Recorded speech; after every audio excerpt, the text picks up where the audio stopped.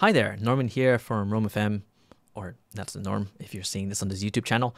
I wanted to make a quick video about how I have explored navigation through a Roam research graph through different third-party apps, as well as some rationales for specific decisions I've had to make so that it's just easier for me to navigate through all of my notes, all of my blocks and pages, etc.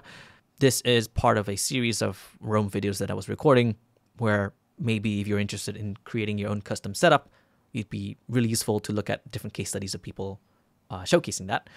So this is my take on the navigation part of it. This is using Roam42, the extension, as well as a few third-party apps, one of them being paid. So just to take note of that. That being said, enjoy the video. So this is an extension of the previous page that I was writing notes in for the previous video in this series. Hopefully, if that video comes out or if it makes sense. But I use a very strange set of shortcuts for navigating through my Roam graph. Firstly, this requires the following extension called Roam42. And if you do not know Roam42, it is an amazing set of extensions, features, installations, etc. all into this one package. And it's currently managed by David Vargas, but created by Chris, aka TFT Hacker on Twitter. And really said Roam Hacker, whoops. So shout outs to you, Chris, and thank you, David, for managing it up until now. One of the useful, or probably the most useful feature for me, is the deep jump navigation function. So deep jump, or deep nav, well, I call it deep nav, is a way for you to navigate through your graph without using your mouse at all. So we'll just do some examples. Right.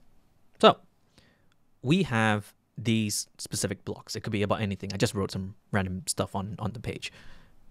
Deep nav allows you to go from one block to the other without using your mouse. If we are going from here, and I'm going to use my mouse to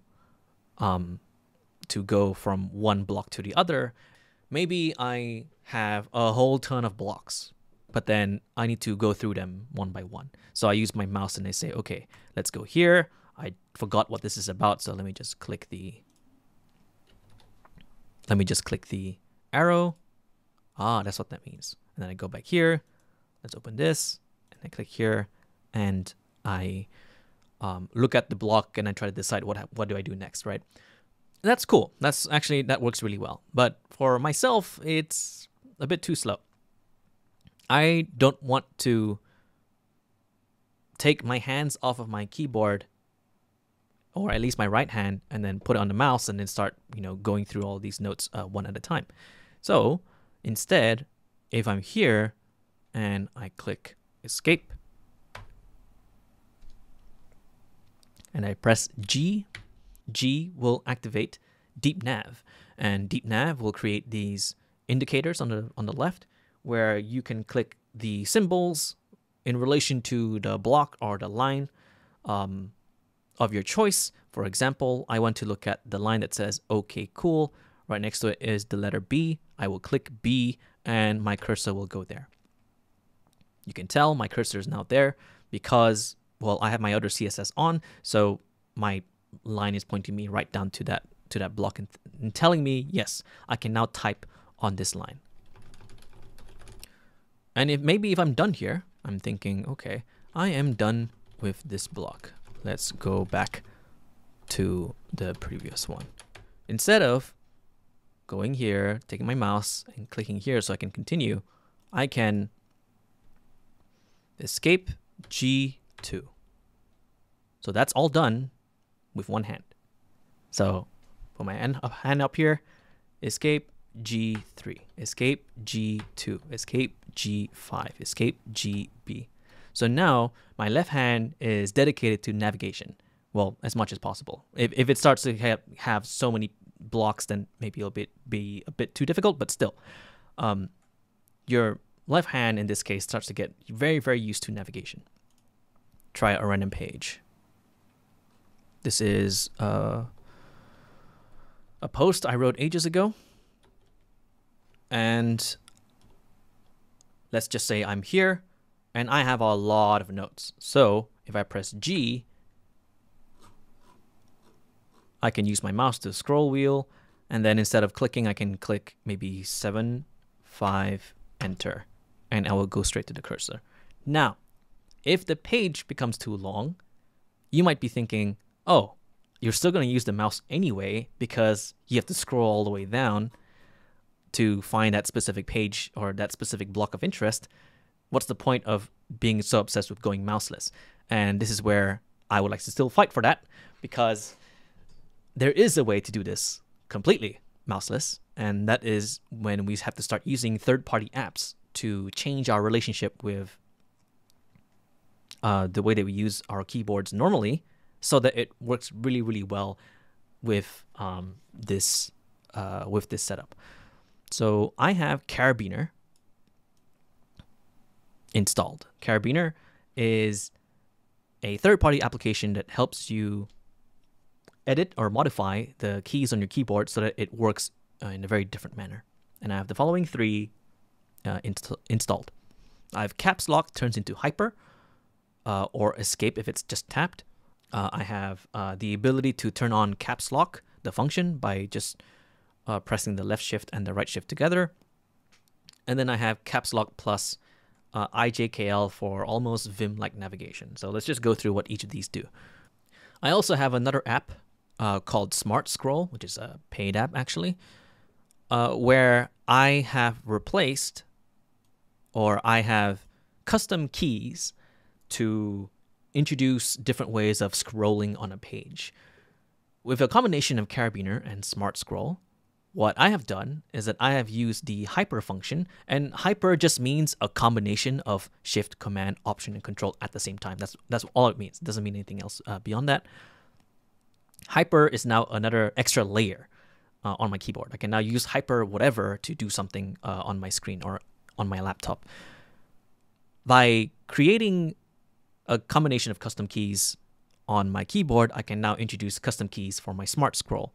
And what that means is that I can now add in hyper, WSAD, or basically just first-person shooter combinations and controls for scrolling across a page, which means that I can go here and I can put my hand up and I'll use caps lock WSAD to go down a page. You can hear I'm tapping my keyboard. This is me clicking hyper W or caps lock W and hyper S or caps lock S, because I've already replaced the function caps lock with the hyper function. And the best part is, if it says escape if alone, the best part is if my cursor is somewhere in here, I can just tap the caps lock button and it would actually initiate or input the escape function. So I can escape twice so that I can deselect completely.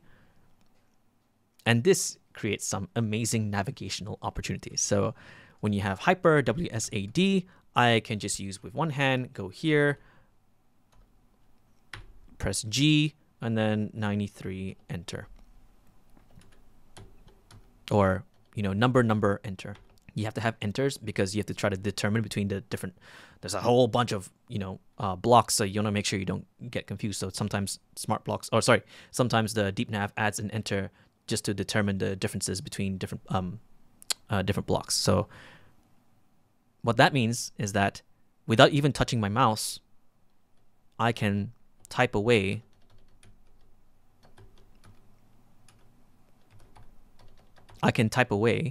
and select any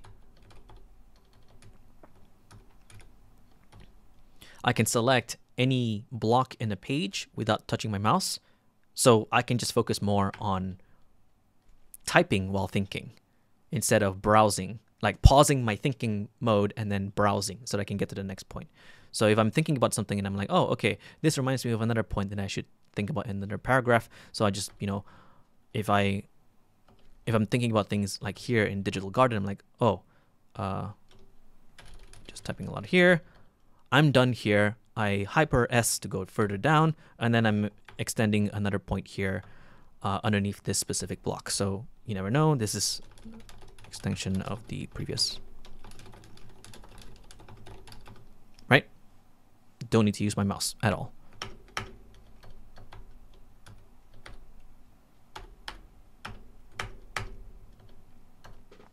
This is an example, an extreme example of going mouseless, and I'm pretty sure this kind of efficiency is not for everybody, but it really works well for me because I want to keep frantically typing. I want to minimize the friction or the pause in trying to get to another point on the page and typing away. Roam works well in a way where it is encouraging to type away no matter what you say. So if the next thing you're going to say requires it to be located in a different part of the page, I want to minimize the seconds in which I am not in that context that it needs to be in. So something as fast as this may be a little bit of maybe a little bit difficult for, maybe a little bit irrelevant for some Roman users, but that's perfectly fine. To expand more on the other functions in Karabiner, the second one, toggle caps lock, is just so that I don't lose the ability to actually toggle caps lock in case I need it for something else. And also caps lock IJKL just means that instead of using the arrow keys on my keyboard, I can just use hyper J and K to go up or down, or I and L to go left or right. So yes, I've already created a setup for my keyboard so that I can navigate Roam better. So how would that be applied even in a larger context? To what extent do I actually need that level of navigation? Well, this is when it becomes really interesting, because this becomes very important when you start to have many different tabs open at the same time. So I'll just show this really quickly. So these are just example pages that I had open from before in the previous video. But what happens now is that with your left hand, you can jump to any page that's open in the sidebar as well as in the main window. Also, you can also scroll and browse through your sidebars and your main window by just going hyper A or D on your keyboard. So if I need to go left and right on something, maybe I'm just thinking about something, I'm like, okay, I remember window number 3 is talking about something very, very important, and I go back here and I'm thinking to myself, what do I do next? And then I go to window number 5 and I want to add something there. I press G, I go S18, and I'm now on this block of my choice or of my interest, so that I can start continuing my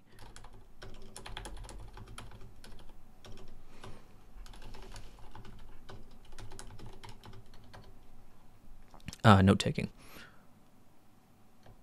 It's a bit insane that I have to change the way my keyboard functions just so I can work Roam a little bit faster, but it works really well there.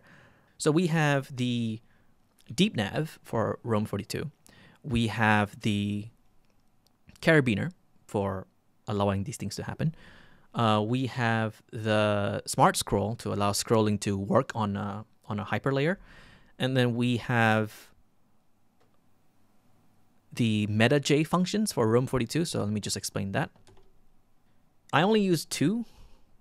Well, actually, I used a little bit more, but I'll explain them in a second. So meta J, or on Mac it's Command J, and on Windows it's Alt J, would give you a number of commands. They're called jump nav, so a little bit different from deep nav. So meta J is essentially once you click that combination, meta J, or Alt or Command, clicking a letter after would initiate a command in the backend to send you somewhere or to do something, right? As an example, normally if I'm here and then I want to go all the way to here, I would click using my mouse. I would just move my mouse here and I would click here. Alternatively, if you have Roam42, deselect your, take your cursor away, deselect it, and then go to turn on your deep nav, and then press B, and you will be there as well. But another way to do this is to memorize the shortcut for select the block at the bottom of the main window page. which is meta J B. So if I type in Mac Command J and then B, I will arrive at the last block on my main page, which is so. Just immediately. I didn't even do anything. I didn't move my mouse. I didn't turn on Deep Nav. I just went jump nav meta J B. Similarly, if I'm at the bottom one and I want to go to the very top block, I will move my mouse to click here. Or I would deselect, press G, and then look at the corresponding number or letter next to the block of my interest, which is 1, and I would select it using Deep Nav. But jump nav is meta J T, so T for top, right? So meta J T. This is very useful because if you have a really, really long page and then you're going to be continuing the very bottom, you can just press meta JB and you can start continuing on with your notes. Or if you're at the bottom and then you don't want to scroll all the way back up, you can just meta JT and then you can just go back up. The other shortcuts that I use is expand and collapse. So normally when you have a lot of children blocks, a lot of parent blocks, you can just click the arrows next to them so that you can expand them. But then what if you want to expand them all at once? You can do meta JX, so X for expand. Sometimes meta JX doesn't work, so we'll have to figure that out another time. But that one is the one that I use the most. And the other one is collapse all on the page. So if you have a lot of pages with a ton of blocks and it starts to lag or something like that, or it just gets too messy, too many words, and you're like, no, I just want to reset the formatting of the page. I just want to compress everything, collapse everything, and then let me just try it all over again. Then I would do meta JC, which is collapse or collapse all. And if you just have everything open and you're like, this is such a mess, what am I looking at? Let me just reset and try to make sense of what I'm looking at right now. So I would just type meta JC and everything will be back to their parent block collapsed, which makes for a very clean navigation if you need to look at the headings of something really quickly. If you have a ton of headings, if you have something like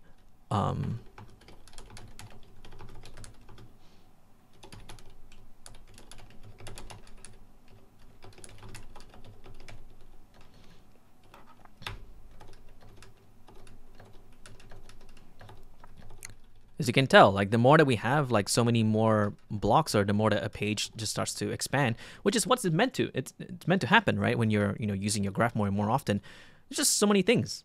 And sometimes some parts of a page you don't want to look at, or it's just not useful. So you would use Command JC to collapse everything, then press G, go to the block of your interest, and then you would use the shortcut for focus on block, which is how you would try to navigate through these things really quickly without using your mouse if you intend to focus on a block for specific navigational purposes. So yeah. Jump nav is very, very useful, and when done in conjunction with Deep Nav, it just works really, really well. The last thing I want to share is the shortcuts in vanilla Roam that I like to use a lot, to the point where I have specific custom shortcuts so that I can do them with only my left hand, because that's where the hyperlayer exists. So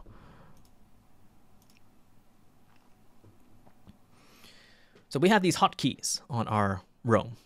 Everybody has them, and we have defaults for them. There are some hotkeys I have changed so that I can use the hyperlayer from my Karabiner in conjunction with these hotkeys in the Roam graph, so that I can do all of these actions with one hand. So, for example, moving a block that I'm selecting up or down, I would do hyper, which is what all these are, hyper 3 or hyper 4. So I would press basically my caps lock key and then click 3 or 4, and then the block will move up or down, up or down. Similarly, if I just try and find it, expand or collapsing a block. If I just need to look at one specific block, I just want to expand and collapse it in one hierarchy, I use hyper, R, and E. So now I have hyper WSAD for scrolling, hyper RNE for expanding and collapsing, 1 block, and hyper 3 and 4 for moving a block up or down. And the last one, which is a very unique one, is hyper T for toggling inline references.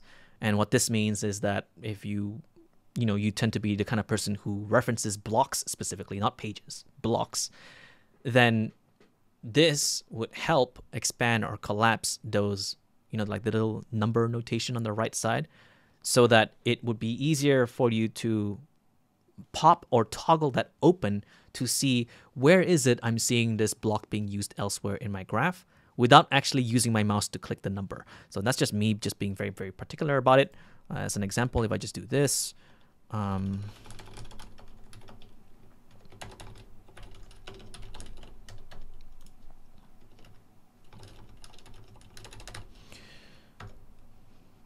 okay, left hand up. If I use caps lock 3 and 4, this block will move up and down. If I go here and I use caps lock E and R, I'm expanding and collapsing. And I notice that this block has it's referenced somewhere. What's pretty cool is that clicking the button for toggle inline references works for every single inline reference counter on the page that you're looking at. So if I click hyper T, it would open every single inline reference. So I can see, okay, this is used somewhere else, this is used here, this is used here. And then if it's just too messy, I don't need it anymore, I can just close it like an accordion and then just get rid of it.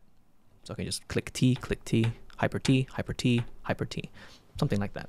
And it's just this manipulation of attention through shortcuts, navigation, etc. And that's pretty much how I navigate my Roam. It's kind of messed up. It works for me.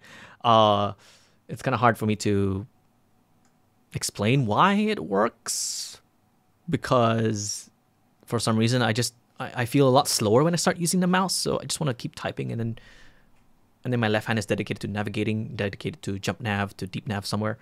And for so far it's been working really well. Maybe it will change over time. Maybe there'll be another new extension I will experiment with, but for the time being, that's how navigation can work in Roam. So hopefully you learned something from that, and maybe you can try it out for yourself.